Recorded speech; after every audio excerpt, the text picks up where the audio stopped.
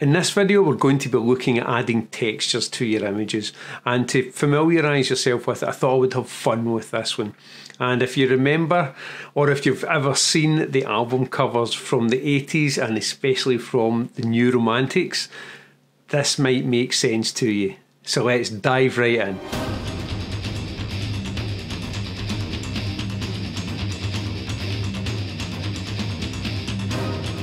Okay, now that we're in Luminar, I'm just going to use the images that we have on screen just now, and especially the portraits for this one, because this is just a fun exercise, just as I say, to familiarise yourself with adding textures.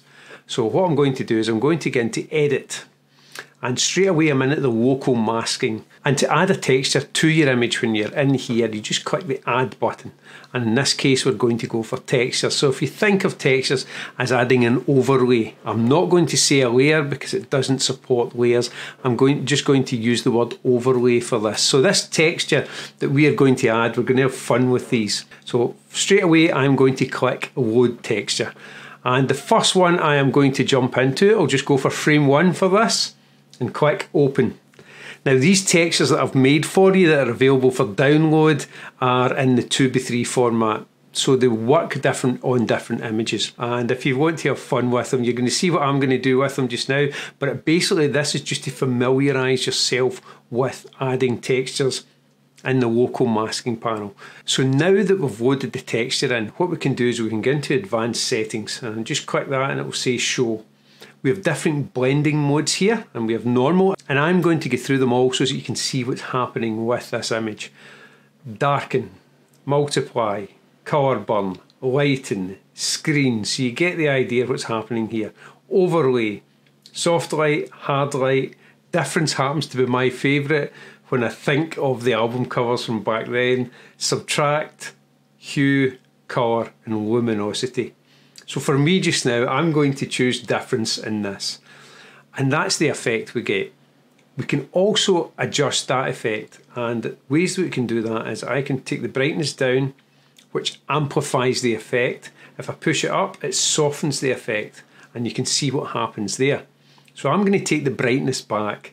I can push the contrast, and again, that will change the hue within the colour squares that are there, and I can pull it back and again it changes them. So for this one I am just going to leave it in the centre just now. I can then adjust the saturation, so I can desaturate it totally, or I can push the saturation so that it is really vibrant, or as vibrant as these colours will go. I then have the option of adjusting the hue, and if you see what's going on here, you will notice the differences that this makes within it. And I've set these up so that you do have different colours, and they'll provide different effects for you if you want to have fun with them. So you can see how all that can affect it. So for now I'll just leave it at 180 for this, for the hue. The other thing that you can do is you can go back to the opacity and push the opacity up to 100%, or pull it right back and it disappears. So I'm going to leave it at 100% just now.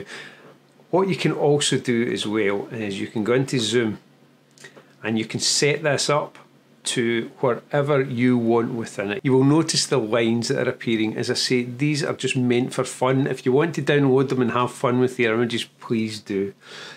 Again, I can adjust the contrast, push these through here. I can turn the brightness up, and that will release those lines, those fine lines that you saw. So we now have this effect with the image.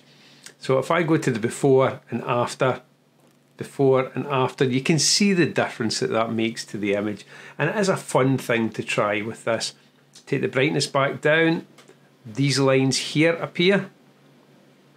So I'm going to take the brightness back up. They are just created in Photoshop, these templates, so you can play around with them as well. So you get the idea of what you can do with these. You can adjust them and add anything to them. You can also apply a mask to them. As you can see right now, mask is set up for me to paint out areas. I'm not going to, because I'm just going to show you something else with this. That one there I'm quite happy with for this demo. So what I'm going to do is I'm going to add another one. And again, I'm going to add another texture. So that texture we've just added, this one here, is down below. I'm then going to load in a second one, and I'll just play with anything that's here at all. Let's go for that one. Click open. So now we have this. And again, we can get into the advanced settings and we can take the blending modes and just see what one's going to work best for this. I am going to leave it at lighten, I think. Yep, I'm going to go with lighten for that. So we have that within there as well. Again, I can zoom it in and zoom it back out. It looks like a test card as well. So we can do that and leave it at that. Now this is just to show you how to use local masking and adding textures, and it's meant to be a bit of fun for this as well. I'll show you in another image. I'll jump straight into this image here just to let you see the different frames that I've added for you if you want to download them. So I'm going to click add texture, load texture, and I'm going to go for frame 3 for this one. So that drops in there. Again, I can zoom it in, zoom it out. It just depends what you want. So let's go for that there. Advanced settings. Scroll through these just to get the one that I quite like for this. I do favour difference for these just for the fun factor, but let's see. Let's go for hue with this one. We can push the contrast, bring the contrast back, so that again adjusts everything there within the colours. Saturation, can change it totally. I'll just leave it at 0, but then again we can adjust the hue in here until perhaps you get an image that you're quite happy with. So hopefully you'll download these and just have fun with them. It can do different things as well and depends on what textures you add, but I thought for this video I would make it a fun exercise for that. I can also flip them horizontally and we get that effect. Take that off and I can flip them vertically and we get that effect. So you can see how you can play around with these. Now there's many different textures that you can add. I've went for fun textures for these just to hopefully familiarise yourself with them. One thing that you can do that I mentioned earlier there was you can use masks with these as well. So what I'm going to do is I'm going to get down to difference and I am going to play around with the hue here just to get something about there. Let's go for that for this. So I'm now going to draw the gradient in and I'm just going to bring it in from that side. So it'll affect some of the face there. The further I take it, the more it affects the face. Bring it back, and if I can just get that there, I can drag that in, drag it over, half over the face, so that we have that effect with it. And I'll just go up to templates to let you see how that looks. So you can have fun with these. You can use them in any image at all, and you can use any of the textures that I've provided here, and the textures would be even the light leaks as you saw in other videos. Load texture, let's go for another. As I said, I've set these up just to be fun. Let's go for that one, open. So we have that effect.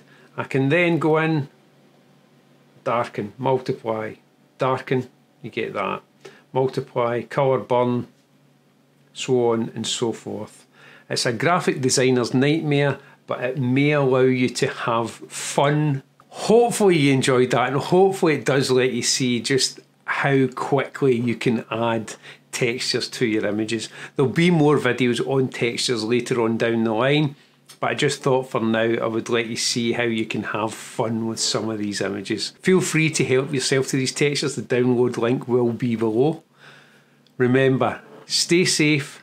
Thanks again for watching, and I'll see you in the next video.